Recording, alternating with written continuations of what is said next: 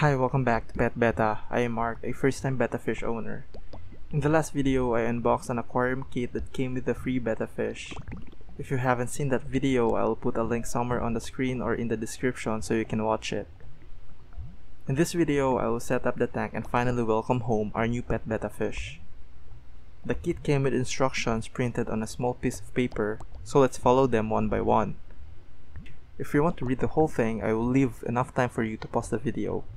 Okay, without further ado, let's set it up. First, I have to clean the tank, sand, and plant. The seller wrote my name on the tank with a marker pen, so I have to remove that before washing it with clean water.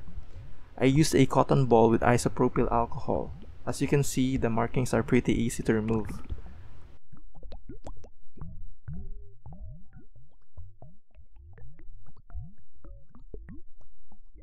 Well, look at that, I completely removed the writings on the tank. Next, I need to clean the tank. I went ahead and washed it only with running water. I did not use dish soap or anything because I was afraid to leave any residue. The tank is still wet, so I wiped it with tissue.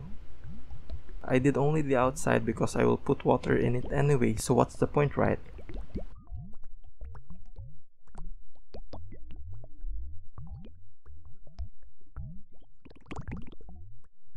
I also washed lava sand and hornwort.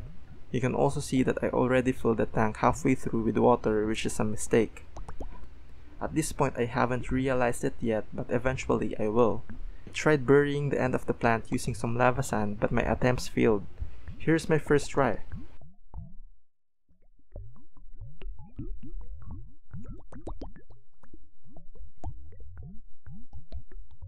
I can't stop the plant from floating to the top, and since the tank is so small, it is nearly impossible to use both hands.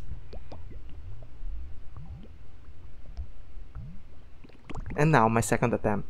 You'll see that I will give up eventually.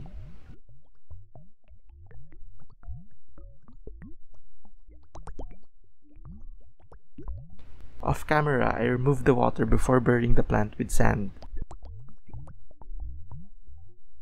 Here's the side view of the setup so far. Since the kit came with talisay extract, I will put the prescribed amount in the tank. The instructions indicate that I need to add 30 to 40 ml to the tank, which is around 2 tablespoons.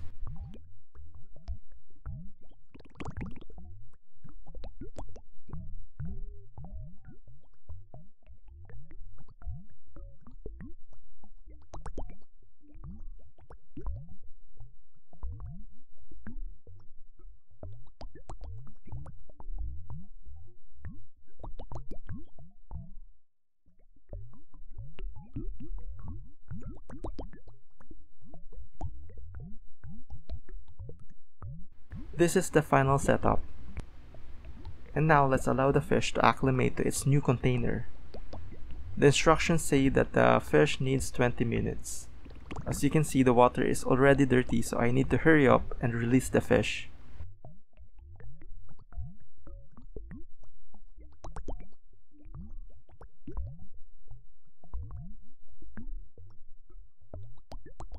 I actually poked a hole in the fish's container to let new fresh air in, but in the shot it is not visible. I'm actually excited to release the fish. 20 minutes already passed. Let's release the kraken. To be honest, I did not like adding the talisay extract as it made the water look dirty. I cannot even see the fish unless I look hard enough. Perhaps I will just buy an aquarium light, or I will buy the blue liquid that is used by a fish owner I always see on YouTube and use that instead. But anyway, that's for another video. By releasing the fish, I also released the poop that came with it. You can see some of it here. But not to worry, we'll clean the tank in the next video. Watch me struggle again. Hey, I am new at this and still learning.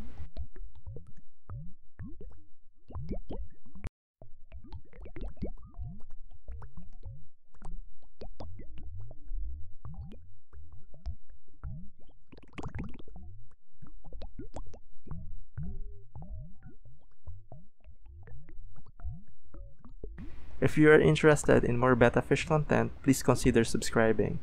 I will regularly post updates regarding my betta fish. See you then.